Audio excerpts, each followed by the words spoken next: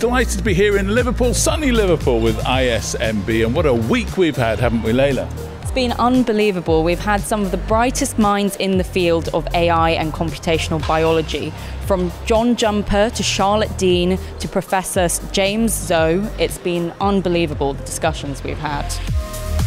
And it's so heartening. I can't tell you how many times someone will come up to me, even at this conference, and say, we use AlphaFold every day. The work of science is so difficult. There's so much work that goes into experimental science.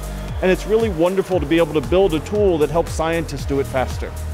To learn about the latest development, we created what we call like a virtual lab school, sort of like a replica of Stanford, like a school where the agents can actually go to the school and then try to teach themselves how to become a deeper expert in immunology or in chemistry.